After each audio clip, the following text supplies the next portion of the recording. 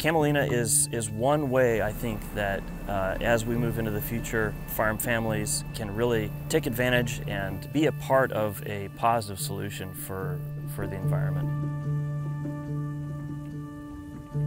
We're going to plant some winter Camelina, and it's a new crop being developed by the Forever Green Initiative at the University of Minnesota.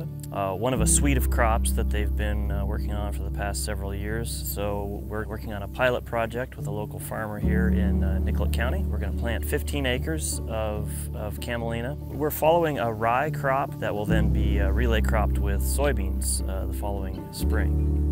The field itself is going to be no-tilled with a John Deere air drill. There was a burn-down herbicide that was sprayed a couple of days ago to burn down any weeds left over after harvest, and also to kill off the volunteer rye that comes back after a rye crop is harvested. So kind of a couple of steps there, but no tillage has been done on this field this year. We're going to try to place the seed approximately a ½ inch or so in the soil. There should be pretty good soil moisture today based on a couple of recent timely rains, even though it's been fairly dry, well, I should say extremely dry for the rest of the summer.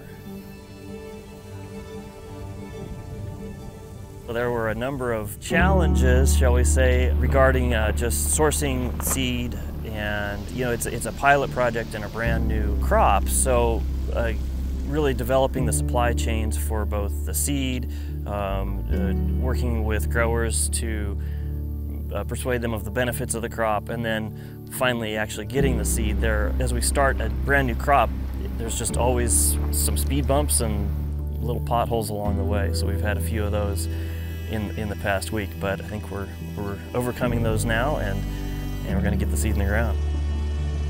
Camelina is an oil seed, so it can be used in food and will likely be used in oils that will be on grocery store shelves at some point in the future.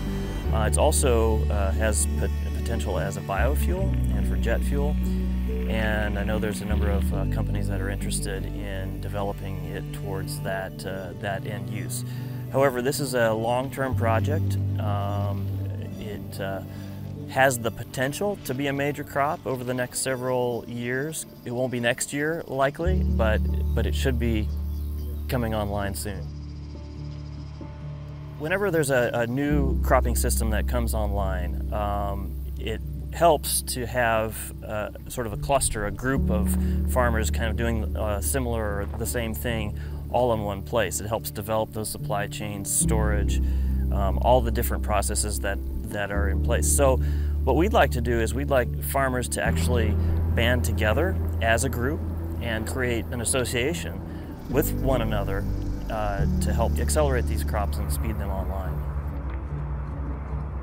We've had a number of discussions with farmers in the area, and there's definitely interest in finding another crop to add to their portfolios. And so I think really winter Camelina, especially in a relay system with soybeans, has tremendous potential in this area. We grow a lot of great corn and soybeans right here in Nicollet County, and farmers really are interested in developing the supply so that we can meet the future demand.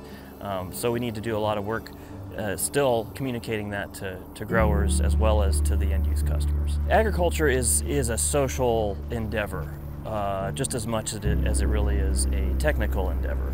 And sometimes a lot of learning happens, peer-to-peer, neighbor-to-neighbor, of course, through the university and through different companies, promoting their products. But all of those pieces take time, and so I think we're moving down that road for sure. Farmers want to do the right thing for their soils, for their communities, and for the economic benefit of their farms. And Camelina is one way, I think, that as we move into the future, farm families can really take advantage and be a part of a positive solution for the environment.